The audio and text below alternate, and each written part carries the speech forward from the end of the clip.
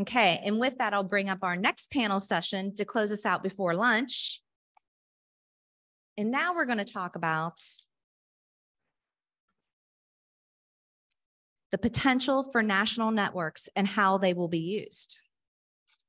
And we have two virtual panelists, and I'll ask our virtual panelists to turn their cameras on, and we're going to set up, but we've got to make a technology change. I see Zack's already joined us, and we just need Lynne to join us, and I'll introduce the panelists here because we have some new faces. Okay. So first I'd like to introduce, we have an online, we have Zack Holden. We've been talking about Zack throughout the week as being one of the co-authors of Topofire, and he's a research scientist who's newly joined the Rocky Mountain Research Station. We have Mark Brusberg, who's our chief meteorologist, who you've been hearing from throughout the week. We have Dr. John Kabrick. He's our research forester with the Northern Research Station and U.S. Forest Service. And he's also a cooperating assistant professor at the School of Natural Resources at the University of Missouri. And we will be partnering with Missouri.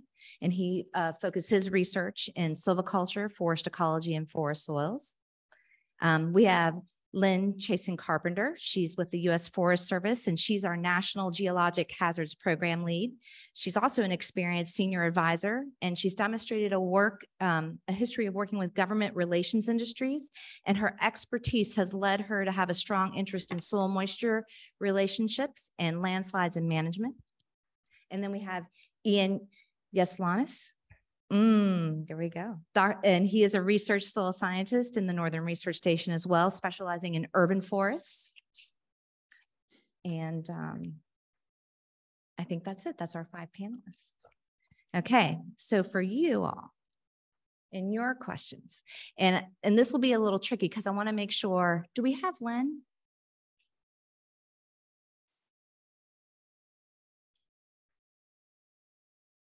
I don't think we have Lynne. I don't see Lynne either. Lynne may have not been able to join our link, and I have not heard from Lynne.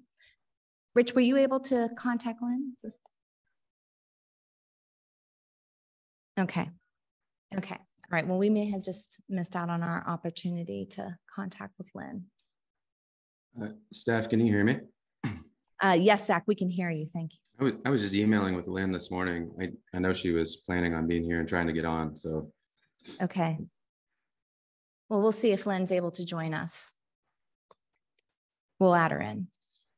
Okay, we'll start with the same format. And so the first question is, in thinking about what forest soil managers need, and in this case, also bringing urban into the conversation as well, urban forests. How can soil moisture data be used to help managers make better management decisions? And Mark, we'll start with you.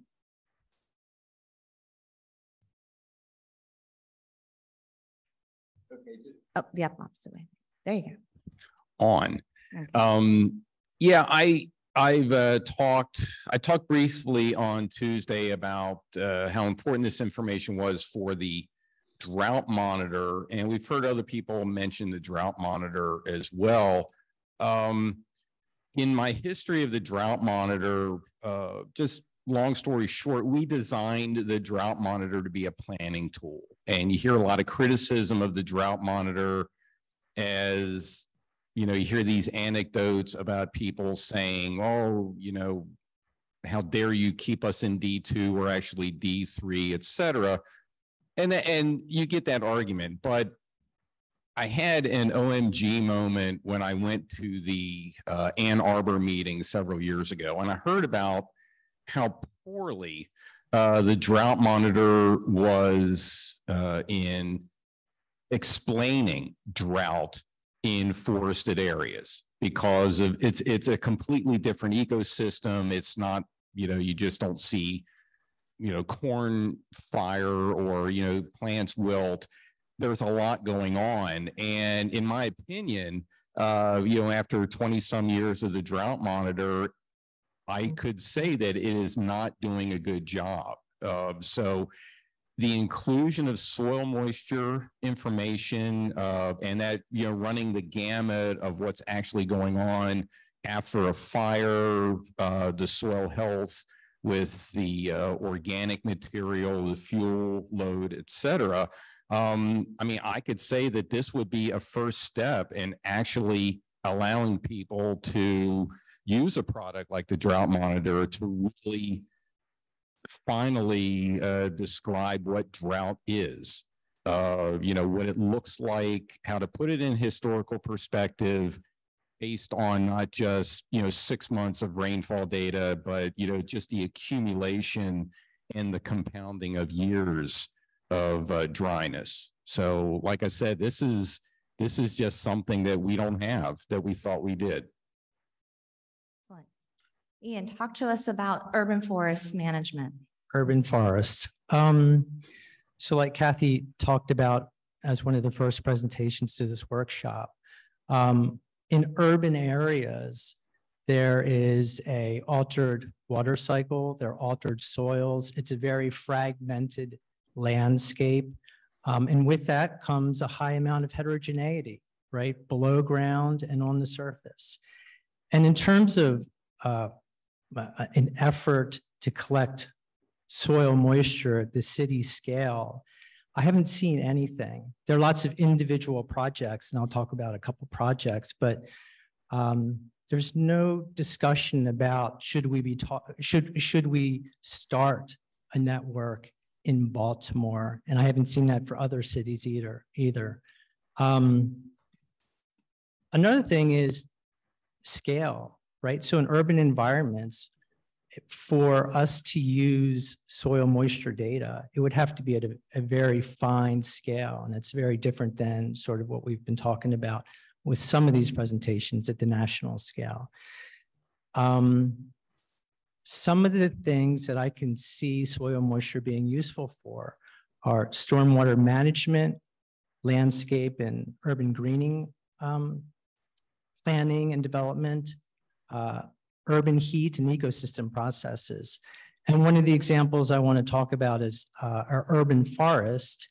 And we have a project where we are looking at a latitudinal study where we've collected oaks from along the Northeast coast, right? So from Springfield, Massachusetts, Hartford, Connecticut, New York, Philly, and Baltimore. And we have transplanted those oaks in different cities, in different urban forests with the idea of looking at climate resilience. Well, one of the things we want to do is we want to relate soil moisture to the success of these particular oak species, both white and chestnut oak, in these gaps. Another project we did was related to ecosystem processes, and it was inspired by the long-term soil productivity sites, which is a Forest Service network. And in Baltimore, we also had projects in Michigan and Missouri. In Baltimore, we were looking into urban-rural gradients and relating soil moisture to the carbon cycle, to decomposition of these wood stakes. So in terms of individual projects, soil moisture is very important. But we need some sort of effort to collect it citywide for it to be useful. I will say that one of my favorite soil surveys in the United States is New York City, because it just does not use, it is crazy. This is what the soils are made of. So John. So I'm going to talk a little bit about national forest needs. And I work as a research forester. I work a lot with national forest people to try to do research that helps support their information needs. And here's what I'm hearing from them. And I'll talk a little bit about short-term needs, so day-to-day types of needs that managers could use, and really local scale. Claudia brought this up a little bit with harvesting.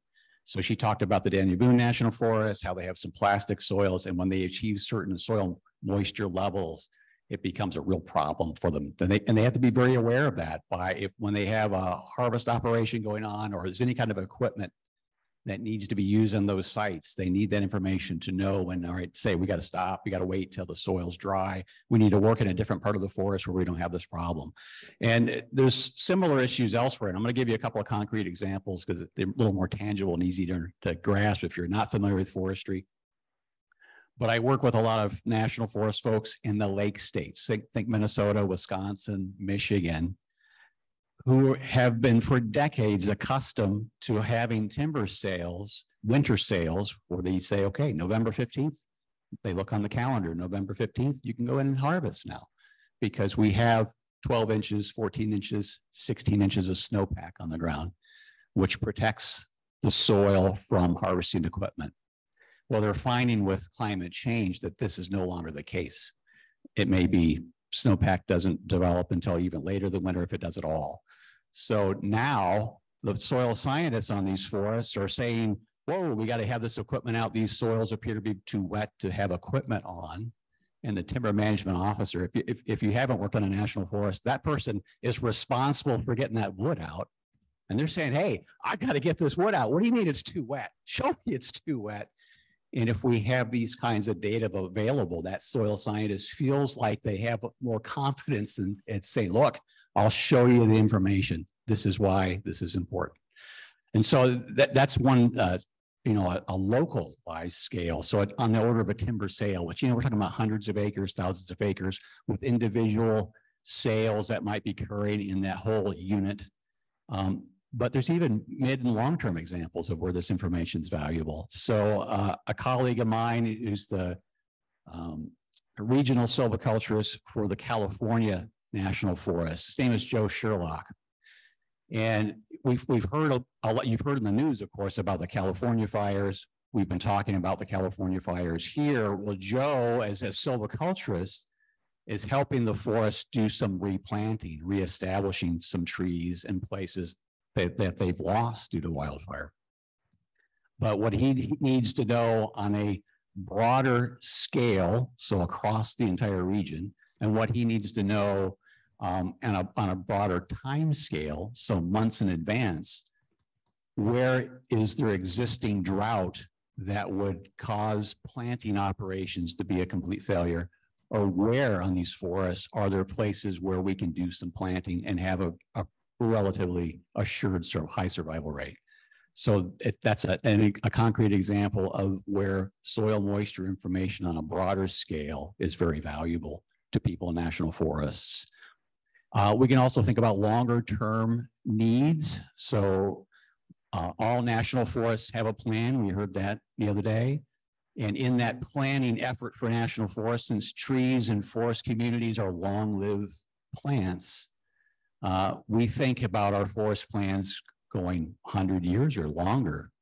I mean, functionally, they get replaced before that, but that's the planning window that we're thinking is decades. As a consequence, we're required to think about how climate change may affect what that forest looks like during the life of that plan or subsequent plans that we draw. And so as a consequence, we need to know places like if we have mesophytic forests currently in our national forest, where we might want to keep refuge of those in the future if the future climate doesn't support that. And there's some uncertainty with our climate estimates. So we don't know exactly. We have some ideas by looking at climate projections, but we need to know where those refuges are. Currently, we can use things like the plant available water holding capacity of the soil that we can get from the soil survey, very insightful. But if we get additional information about what's actually happening with the soil and the water storage in it, that's even better. That's a much more clear and more useful piece of information for us to use.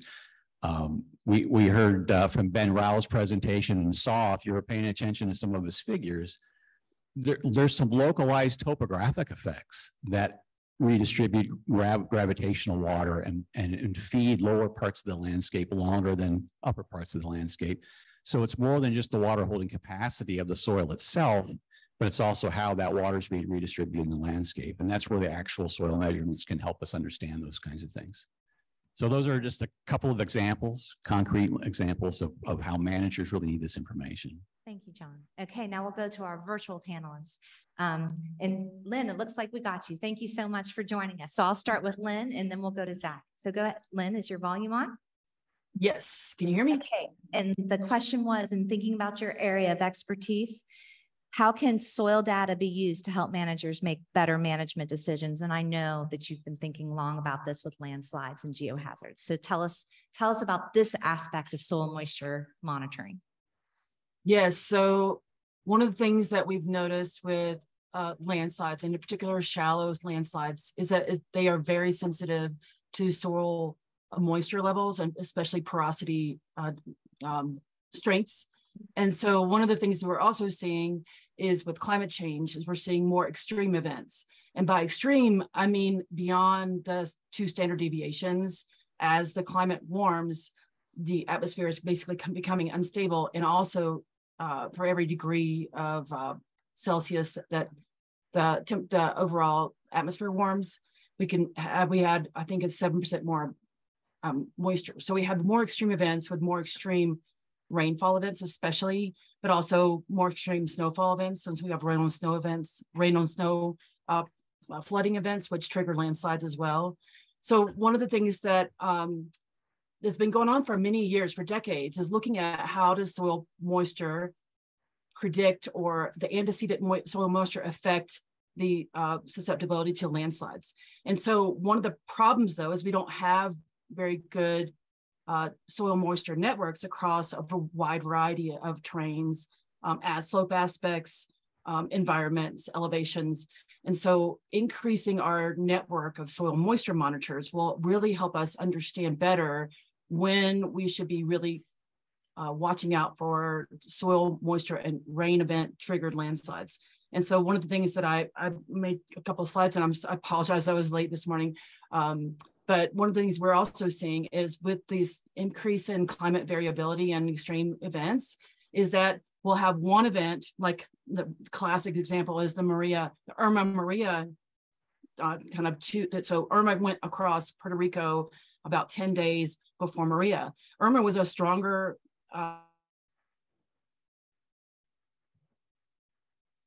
Okay, we just lost your audio, Lynn. And it could be a technical issue on our side. We'll figure that out here in a minute.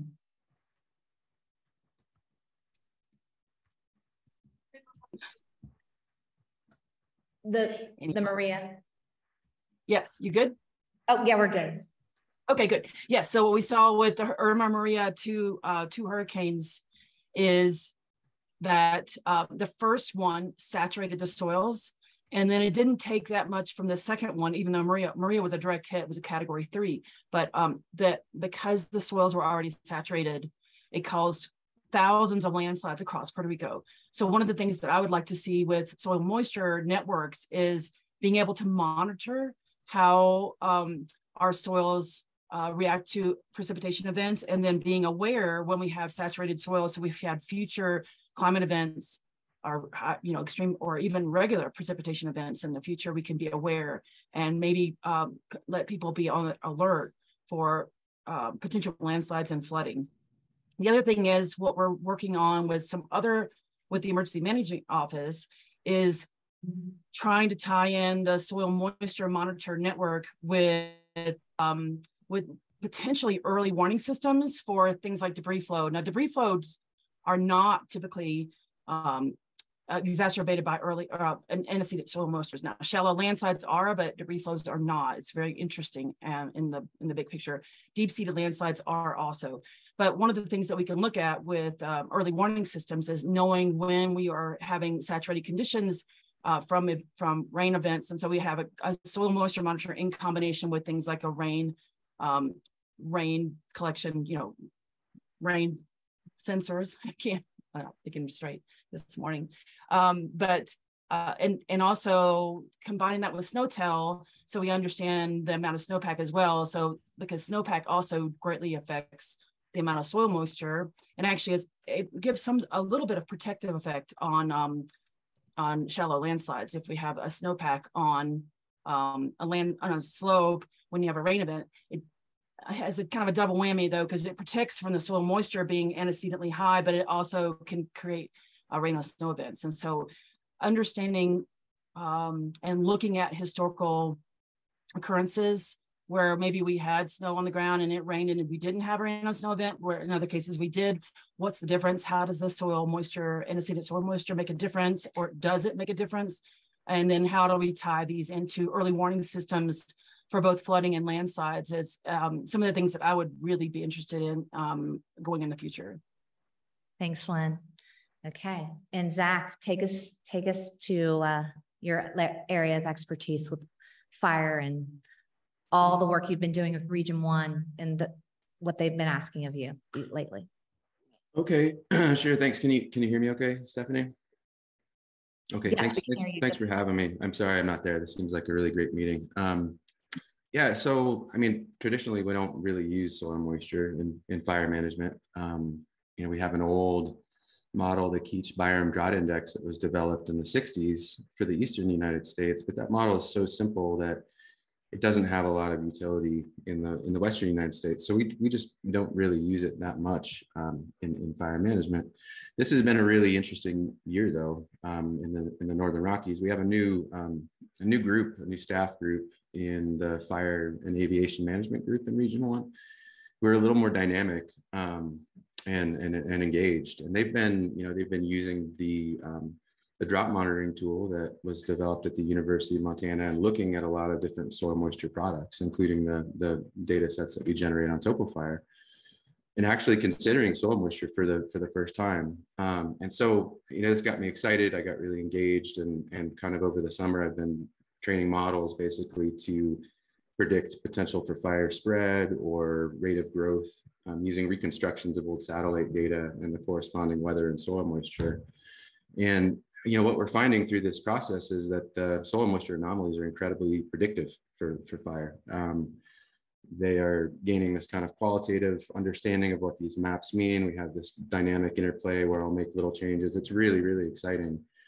And so I feel like moving forward, at least for the next couple of years in this region and maybe in the Northwest, we are going to actually start using soil moisture to kind of evaluate conditions. The motivation for this work really was prescribed fires, actually. And we had a report come out in our agency just a year or so ago highlighting that some of our recent escape prescribed fires may have been, associated with drought that we didn't really consider. So antecedent moisture, essentially. And we started there, but I feel like through this process, we're pretty quickly going to come up with some simple tools to help with that question of, hey, can I start a fire now? Are my conditions, suitably wet where I won't get an escape? So I'm really excited about where we're going there. At the national level, our real expert for anything related to fire danger and fire management is Matt Jolly. He manages the Wildland Fire Assessment System, WIMS, all of our national programs. And he recognized long ago the limitations of the KBDI. He redesigned the National Fire Danger Rating System over the last couple of years, and very astutely kept KBDI in there as a placeholder, knowing that we would eventually get a better soil moisture model to fit in there.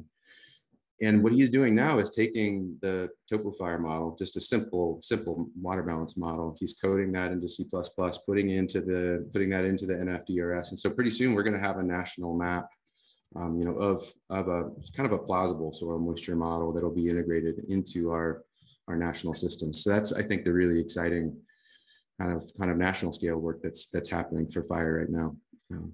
So I'll stop there and we can maybe discuss more through the questions. Thanks, Zach. I appreciate that. And we've got some online comments too coming in. And let's see, Mike showed me just how to do this. We've got Brent Duncan. He's got some drought and forest might be better conveyed as a wildfire potential. Seems necessary to be able to relate urban soil moisture to stormwater infrastructure, especially with so much impervious surface and disturbance and likely very small percentage of natural soils. That's a really good comment for that. And avalanches, also looking at avalanches and management. And and putting some tools there together for monitoring. So with that, does anybody want to reflect back? Mark, I thought you might have had a reflection there. I saw you when Zach talked about drought that you might have had a reflection back. And then Zach kind of opened up the door for us to talk about the next question, which is, well, what kind of tools do we have now that we can use today? And what kind of tools do we need to be working on in the future to answer these management questions? Well, my reaction to Zach, Stephanie saw me writing that down. I'm going to check out that Montana drought monitor and see exactly how they incorporate soil moisture into that, because the drought monitor authors do use soil moisture products. They would like to use in situ observations more.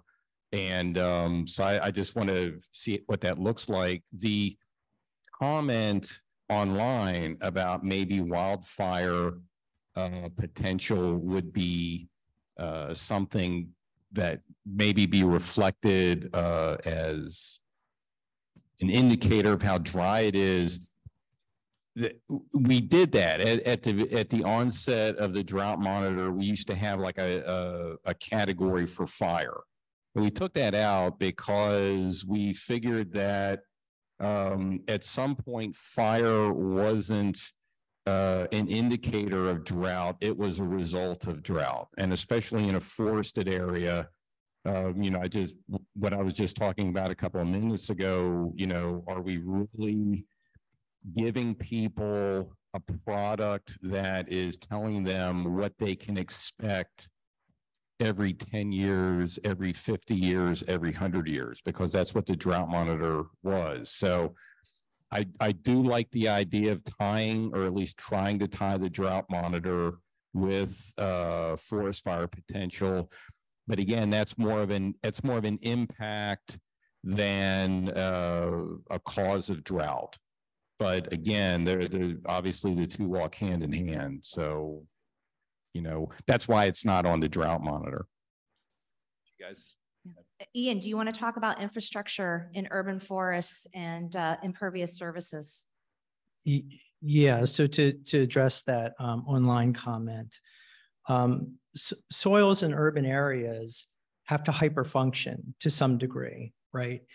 Kathy Slavics from Hopkins, Sue Schwartz from the University of Maryland, Baltimore County, we're doing a small study we're characterizing the soil water characteristics. We're looking at KSAT, we're looking at saturated hydraulic conductivity, we're looking at unsaturated flow, we're looking at infiltration, and we're looking at different land uses. And the land uses we chose were parks that are throughout the city, forest patches, and then these vacant lots, these heterogeneous vacant lots that are very different and can't be characterized just by looking at the surface of the soil.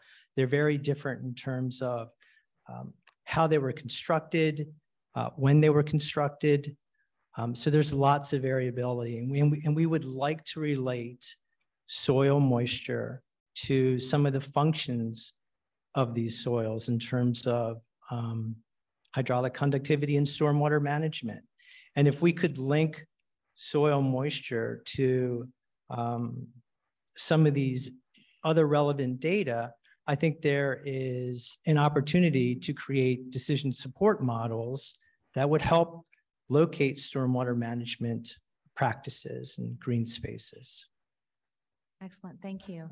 Lynn, do you want to talk a little bit about avalanches and the geohazard risk with avalanches? So my understanding, and there's not a lot of, at least that I'm aware of looking at soil moisture below snowpacks as far as avalanche potential. I do know that there have been several studies looking at how soil moisture related to landsliding is actually decreased once you get a snowpack on a slope.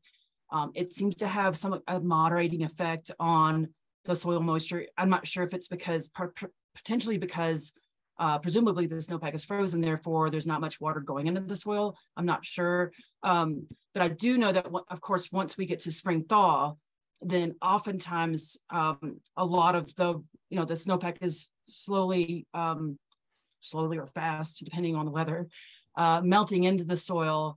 And I do know that some cases that avalanches are triggered because the underlying soil below the snowpack fails, and that triggers the overall avalanche. Now, as far as how most of the time, and the Forest Service, we have a separate avalanche center. I don't technically deal with avalanches as a geologic hazard, although I believe they are, because ice is a mineral, so therefore it would be a geologic hazard. But we do have a robust monitoring system for avalanche and also assessing avalanche dangers. So as far as from the geologic hazard perspective, we have a pretty good handle on letting people know who are going to go recreate in the backcountry when the conditions are right for avalanches. So but I do know also that the soil moisture below snowpacks can definitely have an effect on increasing the susceptibility to avalanches, and particularly in the springtime thaw. Okay, excellent. Thanks, Lynn. I'm going to go back to a comment here online about soil moisture. Soil moisture, and I think this is from Devondra. Let's see here. Soil moisture data is equally important as another parameter for forest road culvert vulnerability using hydrologic. I have to read here, hydrologic. And hydrogeomorphologic risks as an assessment tool. John, can you talk a little bit about this? And the reason why this is close to home for me. When we have large scale events like hurricanes come through national forests and we get what they call ERFO funds, or emergency forest federal. I know it's yes, it's federal. It's federal road. Yeah, federally owned yes. roads. Yes, federal roads. And we are allowed then to get funding as an emergency response. And they come in and they say on national forest lands, you can replace those culverts. Here's funding to do that. And we say, okay, we know the system's changing. We know, oh, no, wait, that was only a 24-inch culvert. You can only replace it with a 24-inch culvert. And then what happens is we have another system come through. And your federal taxpayer dollars, then my federal taxpayer dollars, wash away again. So John, can you talk to us a little bit about culverts and soil moisture and our federal road system? Yeah, I'll do that. It's interesting because so a lot of our forests follow best management practices. They give recommendations on how to size culverts, where to put them, because most of our issues are associated with forest roads and trails that are removing timber. So all these specifications are in tables for us to use. And of course, they are designed for the climate that we had at the time when they were developed. So that's a moving target. And now let's add the soil moisture component to that. So now let's say you have a soil in September in, say, the eastern United States in a forest there where now it's fairly dry. It's getting, not maybe close to the wilting point, maybe not right there. A big storm comes along, it has a great capacity to absorb a lot of that water, and you may not think it's an issue. But if we start having a series of events where that soil becomes saturated, now that water will run off. There's no capacity for it to go into the soil. And so that's going to change all the calculations and the specs for roads. So it's something we think about a lot increasingly. Yeah. And now you're talking about some of the challenges that we brought out earlier in our talk, in our openings today. Scale. A culvert is a point on the ground, and the influence of that watershed influencing that one particular culvert, how that's in a direct measurement or a direct series of measurements in a small watershed. These are some of the problems that forests face when looking at trying to deal with that. Okay. Does the other panelists want to add anything reflecting on anybody else's comments before I move on? Because go ahead, Lynn. You're on mute. Let's get you off mute first here. There we go. I did that. I wanted to add to the culvert conversation as well. A couple of things about the culverts, just because I wouldn't say often, but we do build new roads when we have timber sales. And what we do when we build new roads across slopes is we end up concentrating the flow from like a dispersed flow down the side of a hill to disperse to a point, and then we basically concentrate that flow to one specific point. So culverts are a common location for the triggering of landslides. Roads are also triggering for landslides. And so when you combine that with our increasing climate and the increasing propensity for our soils to become saturated, as was mentioned before, and then have a subsequent storm that basically starts sheet flow, and then we overwhelm our culverts and cause can be devastating effects with flooding and flooding and landslides really go hand in hand. So I just wanted to comment on that. And then the ERFO, one of the problems with ERFO that I've seen, and I'm not sure if this is still true or was true, that oftentimes when we repair a road using the emergency federally owned roads funding source that's provided by the Department of Transportation, is that if that same culvert becomes overwhelmed 2 years later after we repaired it and we had to put an underserving culvert in that spot, is they're less likely to provide funding to repair it again, because they're basically like, well, you've already fixed it once. Why are we spending money on the second time? So it's kind of a double whammy where we're not able to look into the future and looking at how climate change affects how rainfall and how our new dynamic of the climate is affecting basically effectively the soil moisture, and how once the soil gets saturated, it causes increased runoff. We are kind of being hampered by the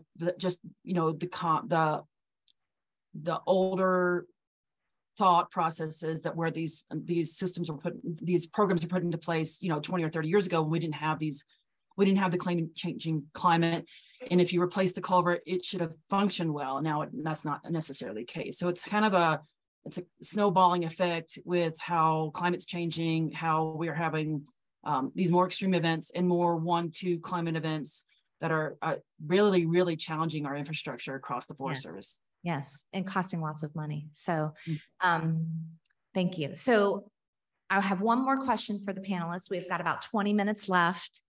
And I want to make sure we allow adequate time for questions. So this kind of brings us in, again, pushing us into the future. If you could have a wish list for a tool, does it exist today? And if it doesn't exist, what would be your wish list for that tool? And Zach, I'm going to start with you. Oh boy. I mean, I don't know. I'm from the fire perspective, I'm more kind of, I guess, optimistic about being able to actually affect changes in our fire management systems than I ever have been. Because we have this incredible convergence now of, good data sets, big computers, good models. I mean, we have, I think, what we need to make really useful spatial information. I think what I'd like to see, our group or others develop is a system where whenever we have a new fire, a new ignition, we immediately start building all of the kind of highest quality spatial information that we can, from the hydrologic condition, the soil moisture, vegetation stress, run wind energy simulations, build everything we need to basically rapidly run fire spread models and get an initial assessment based on all of those conditions that we've gathered of what that fire is going to do. And that in my mind is just a kind of a critical piece for making those initial decisions and potentially moving towards, managing fires under favorable conditions rather than just sort of instinctively suppressing everything. So that's my dream tool. Okay. Ian, what's your dream tool for urban forests? Or does it exist? Or for the urban environment and urban forest. So I think I mentioned it, this idea of a decision support tool, right? So integrating soil moisture with lots of other things like infrastructure and some sort of function of soils, and being able to make decisions on the ground about where's the best place to plant trees in order to deal with urban heat? Where's the best place to put stormwater management retention areas? What forest patches? There's lots of small forest patches throughout Baltimore City. There's a large one in the Gwens Falls, Leakin Park, but in general, they're small, and cumulatively, they have a huge effect. And so how do we protect those, and how do we show the effect of these forest patches on a variety of ecosystem services related to heat, to well-being, sort of the social interaction in terms of stewardship.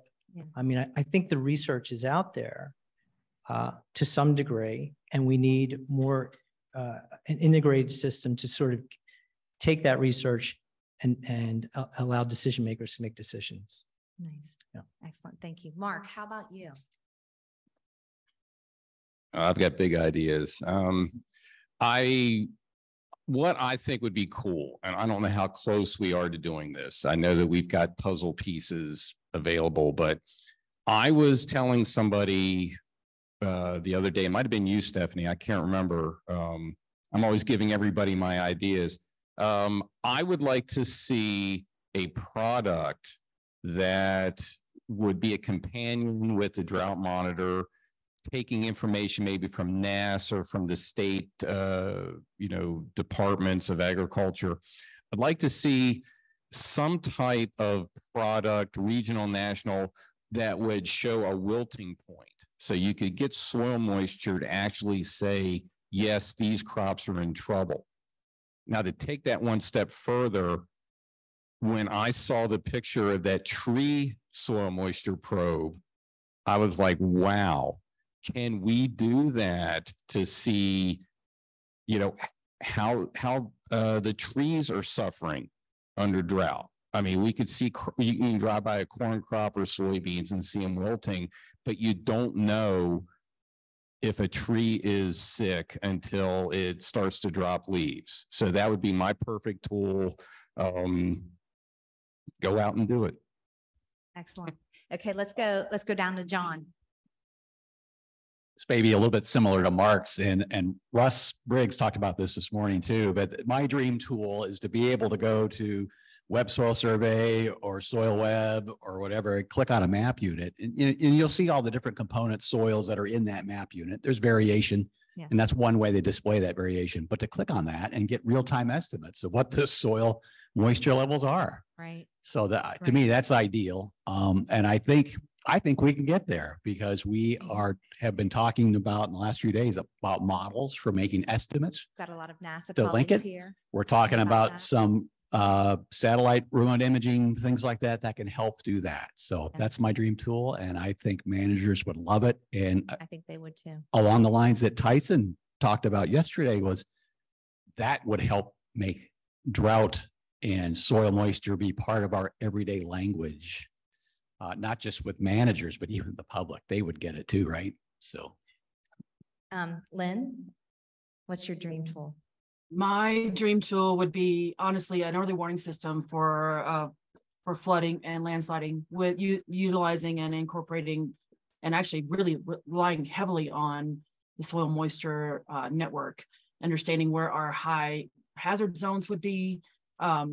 Before we had a second precipitation event, I'm kind of anticipating this would be one of the 1-2 precipitation events, collaborating with the National Weather Service to help with warnings. They do provide flood warnings currently based on hydrologic modeling, but we don't have like landsliding and mud flow predictive, or at least we don't have hazard zones identified yet. And so, but I think we can get there.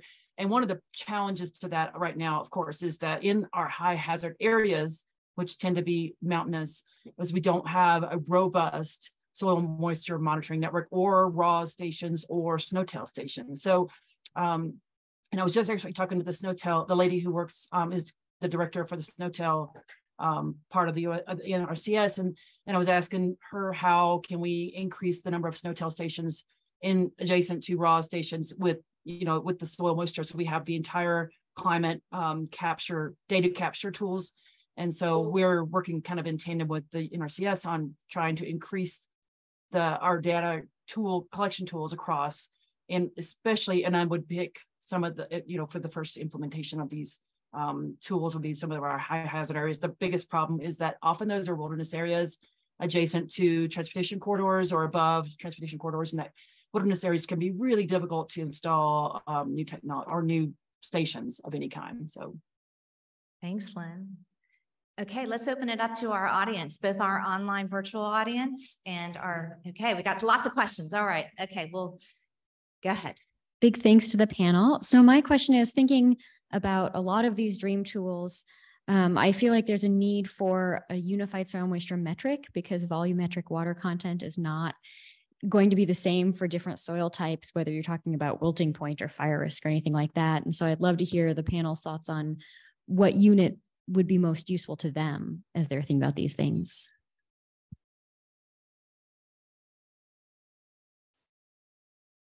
John, you want to take that? I could say something real quick, but basically one of the things that triggers landslides is the poor pressure. I don't know if how that relates to plant viability or, plant stress, but for us, it's poor pressure. When our poor pressure rises, it basically forces the grains to part. And so instead of having grain to grain contact, you have water between, and then there's no shear stress, and that's when it fails. Okay, John? Yeah, and we probably couldn't all agree on a single measurement, but I think for managers and for applications that I'm most familiar with, if we had some estimate of what the volumetric water content was and what percentage of the total plant available, I think would be pretty useful for a lot of applications. Yeah. And moisture is important, right? But I believe texture is equally as important. And I think doing some pedotransfer function related to moisture and texture and getting sort of the soil water curve is important for a variety of things, right? Comparing 20% in sand, which is field capacity, to 20% in clay, which is a wilting point, doesn't tell you anything, right? Until you have that texture. Mm-hmm. So this project that we're doing across the Northeast, looking at the regeneration of these forests, a lot of it has to do with, we're looking at volumetric moisture, but we need texture. We need to say how close are we approaching this wilting point? And when do we need to irrigate to get them, through those first 2 years of drought or isolated drought, not drought like you would consider in the West, but for the East, there could get a month of no rain. And so that's important. And I think tying texture to moisture is extremely important. Zach, do you have anything on this one for us? You're on mute too. Okay. Not yet. Sorry, There you Stephanie, I was muted. I really don't have anything to add. Thanks, though. Okay, all right. Let's take another question. Oh, yeah. And then I'm going to go to Dave Hoover. Just real quick, that's developing products. You sort of reminded me when you were talking about, modeling irrigation timings. That's where a strong partnership with the private sector comes into play, because they are driven by the economics of trying to solve problems like that. So again, it's might not be solved by people in this room, but by people who are used to developing tools to help other people make management decisions. Dave Hoover I want to go to Dave Hoover here with a question.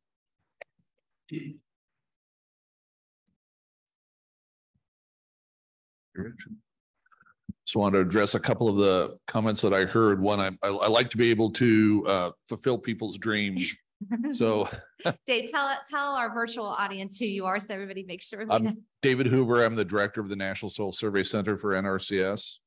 Our wish provider for our web soil survey. So John, I hear you. And I think as you've heard and it's been mentioned a couple times here, our dynamic soil survey is that information source that we're planning on to have for soils information, not instead of just the base information and published soil surveys, but to have that effects of management and climate on those soils and how they will react in a dynamic manner. So we're with you, and we'd love to partner more with y'all on that.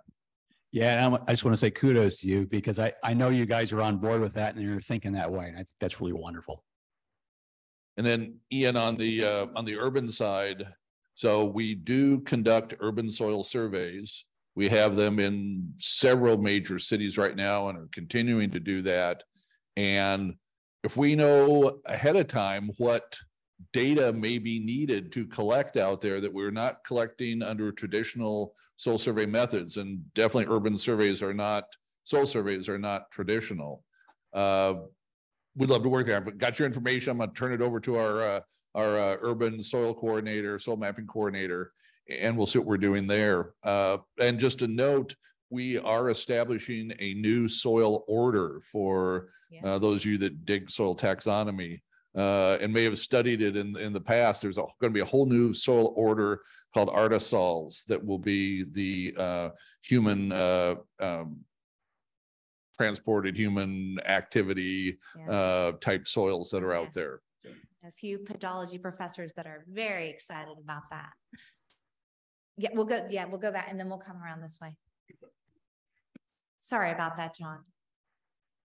Hey everyone, Jonathan Case, NASA Sports Center in Huntsville, Alabama. And this is addressing Mark's dream product here. While it's not a direct soil moisture measurement, Chris Hain, our project manager, he's been working with Martha Anderson's team for a while with the evaporative stress index product. And it's like Alexi, Dysalexi, and it's looking at the change in land surface temperatures from the satellite in clear scenes. And his standardized anomaly product in ESI will infer a vegetation stress prior to it actually showing up in the NDVI signals. And that's a global 5-kilometer product. And of course, I'm not sure about how translatable to higher resolutions that is, but that's the current status of the product. And Jonathan and I are going to work on a RAWS project together. So I'm very excited about that proposal forthcoming with NASA. Sorry. Oh, that's all right. I have a possible solution, getting back to the volumetric water content question.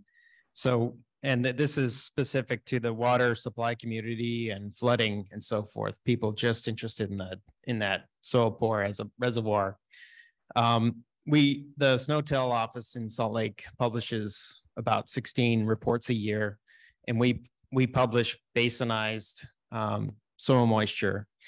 And to do that, we normalize to saturation. So that's how we deal with the super clay stuff in the Flagstaff Formation, the soils there, and the super sandy stuff in the Wasatch Formation derived soils. And so we have a huge variety of textures. It's super, super important in the West, especially to be able to capture the fact that these are different soil types. So you're not getting the permanent wilting point, and we're not normalizing, field capacity or anything, but normalizing to saturation has been a pretty fantastic tool, and an easy way to distill it down so that the press can ingest it and understand it and add it to their stories, and it's worked. So one idea. We have about 5 minutes left for questions.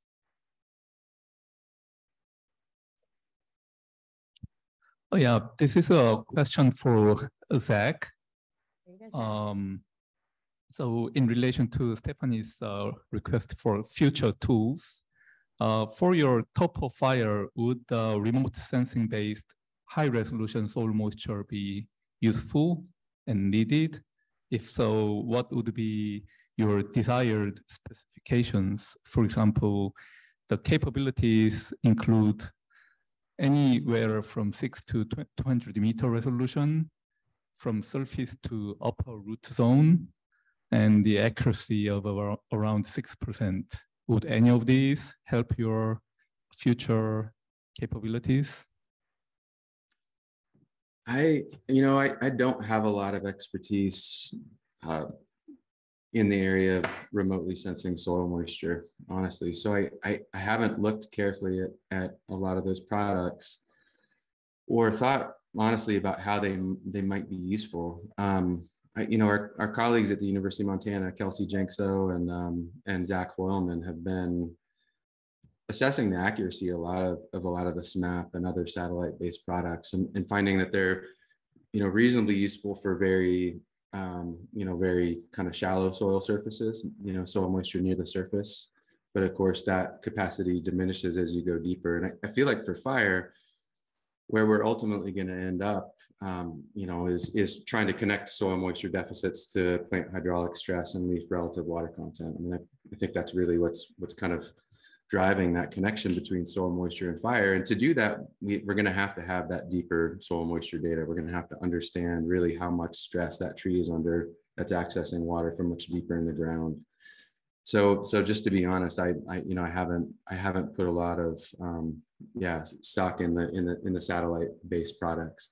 If something much better and higher resolution came along, we would definitely look at it though.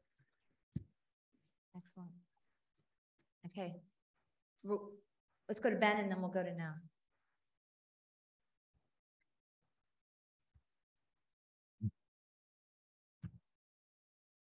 Yeah, I don't know if this is so much a question as a comment and maybe a request.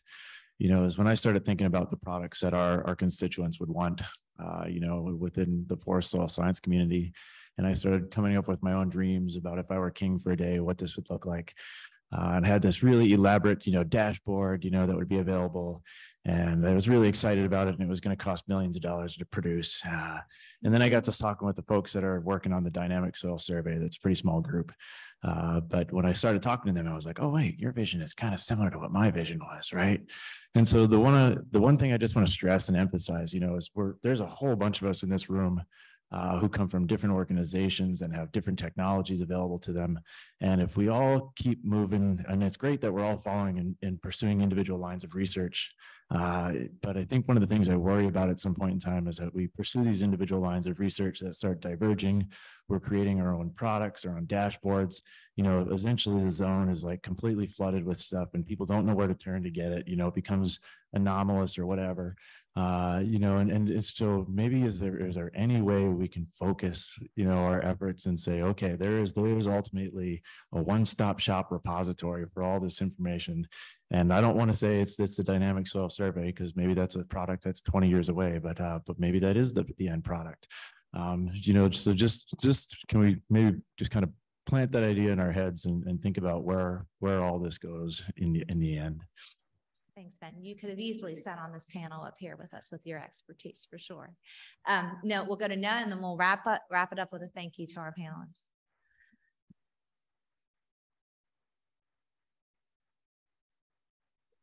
Thanks. Hi, thank you, everyone. I am coming from a slightly different world than the long-term soil moisture monitoring networks. I'm coming from years of working for the National Park Service, doing a variety of different monitoring activities. And in that context, there's often a lot of emergent needs that need to be addressed quickly for measuring, for example, emerging water quality issues, for fire, having mobile air quality stations, that kind of thing. So my question is, especially for the folks doing natural hazards, fire work, does it make any sense, or would it be at all helpful to have some sort of cheaper, more mobile soil moisture sensing units that you could deploy as needed? So like if you have an emerging natural hazard situation that you want to monitor in a specific location, being able to deploy a low cost soil moisture sensor there. So that, yeah, generally that's my question. And additionally, like being able to deploy things like in wilderness areas and that kind of stuff where you have a lot of issues about land disturbance, et cetera. Any one of you, go ahead, John. Go ahead. So I guess in regard to your question about, you know, are there less expensive methods that you could apply to get specific information about the park maybe you're working in or something like that? Is that fair? I would say, yeah, absolutely. We measure soil moisture in a lot of different ways, and some of the instrumentation that we use is pretty inexpensive. You know, Decagon makes a bunch of wafers that give you reasonable information, as long as the level of precision that you require is not so precise that that you need the best equipment to get at it. I think that's perfectly fine, and it might really help you make decisions in the park about other activities that you're going to do, other management that you do. So yes. And Lynn has a response as well. Yeah, so from the natural hazards and of course, Park Service and Forest Service have similar but not identical mandates, right? So one of the things that's the difference is that the recreation, the use of people per square mile is much higher for Park Service than it is for Forest Service. But I think if I was going to use like a portable field unit, it would be for like a known, for example, a known landslide. that's maybe above something that we care about, and not, you know, whatever, some kind of infrastructure, some kind of access, fire access, whatever it is.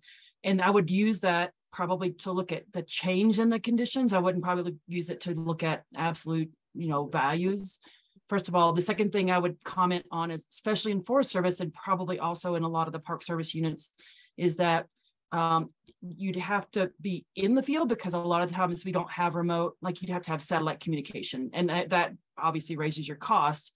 So if you're going to leave a probe or multiple probes in a landslide, for example, if we're monitoring the landslide, soil moisture, as well as movement, we'd have to have some sort of uplink to potentially cell service, often not the case with remote areas, but probably satellite service. So that raises the cost, but I mean, absolutely, we could, I've approached, we have a couple of problematic landslides on some of the forests, especially up in Montana, where we're looking at doing some temporary applications of both soil moisture monitors with the region there, and also looking at some across the valley, looking at some like basically radar or LiDAR, effectively LiDAR. So we watch the movement, because it's about private residents. We want to make sure we can get them out in time. So that's my personal experience with those types of inexpensive field units.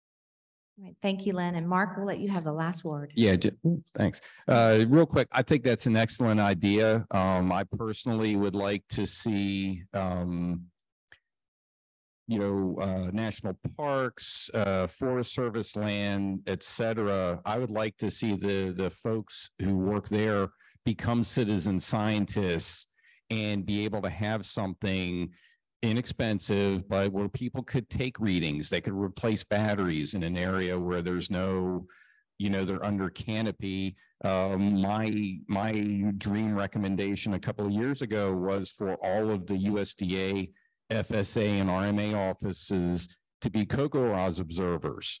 Still waiting on that. But like I said, I have big ideas and nobody else does it. I think that's an excellent idea, and I think it behooves the federal and state governments to have some skin in the game. Excellent.